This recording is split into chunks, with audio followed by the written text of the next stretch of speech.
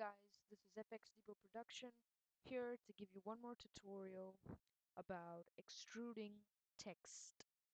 Now, it's a very simple concept, but there are no plugins or techniques really that are available on After Effects to create 3D extruded text.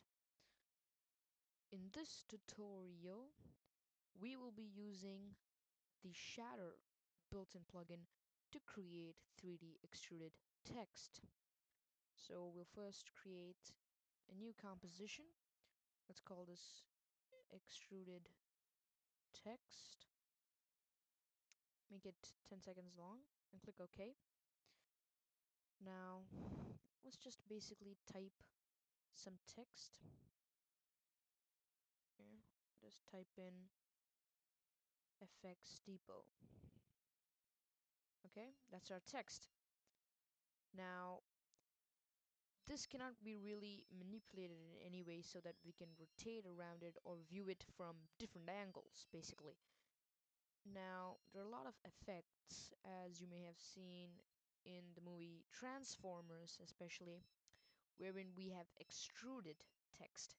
Extruded means a text that has depth. Depth that is represented in a form of the text actually sort of backing out, but it stays in the same position, but it's backing out. It just sort of extends backwards. It shows depth, 3D depth. So basically, that's what we'll be trying to create right now. So just typed in FXDepot, okay, and now we'll just go to Effect, Stylize, not right here, Simulation, Shader. And as you can see here in View, you'll change it to Rendered. And we'll just go down into the shape section, and we'll change the pattern from bricks to custom, and we'll change our custom shader map to FXDepot or whatever text you've written. Then we'll go to the extrusion depth, and we'll put it about 2, or maybe we'll make it 3. Okay, that makes it, as you can see here, this is what we call extrusion, but not appropriate as of now. We'll just go, and in camera system right now, we'll create a new camera. Okay, it's going to be a 50mm camera.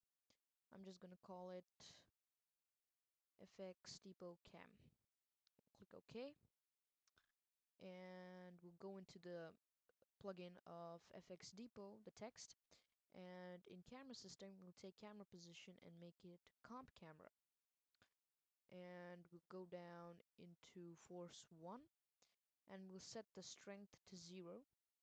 Force 2 is just default, it's off by default. And we'll go into physics, and we'll change the gravity to 0. Okay.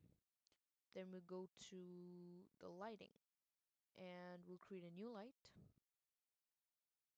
I'm calling it FXDepot Light.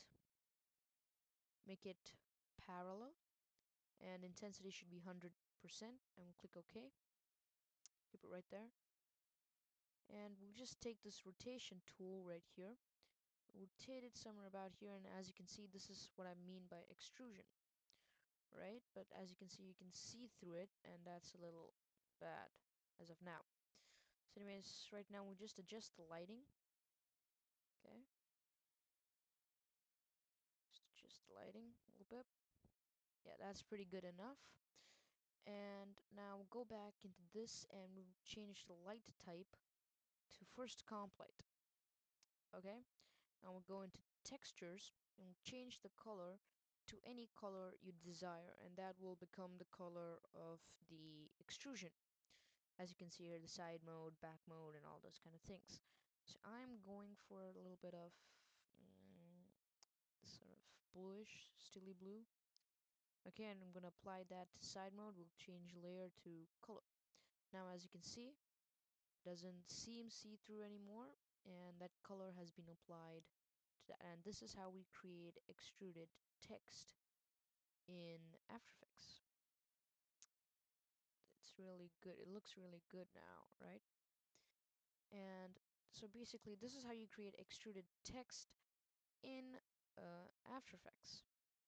And in another few tutorials, I'll be explaining how to create really good things. Like, I'll just show it to you. Hold on. This is my Transformers 3 project, okay?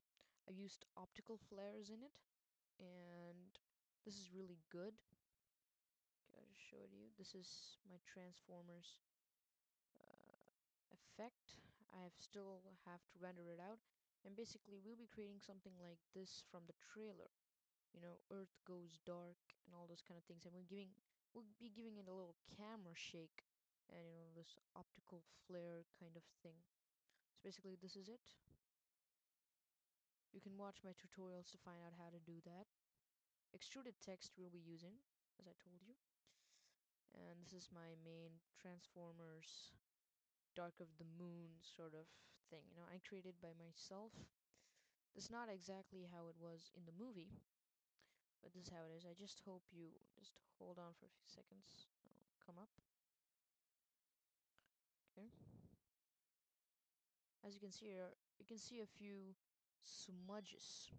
This comes with a lens flare, and that really adds a lot of effect to it.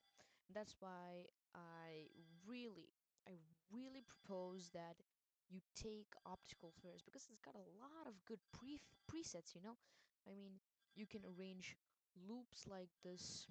You can arrange these sort of optical flares. I mean, our normal After Effects lens flare is not as good as video co-pilots, which is amazing, really. And basically, this is what we'll be creating. I just wanted to tell you that. This is not exactly how it was in the real trailer, but just giving it a new look, you know? Transformers Dark of the Moon. I'm really impressed with that film. So basically, now you can see it clearly. This is how it goes. As you can see here, I've incorporated camera shake with Transformers zooming out and Dark of the Moon coming in. I hope you like this tutorial, and please watch my other tutorials to find out how to create all of these things. Thank you and have a nice day.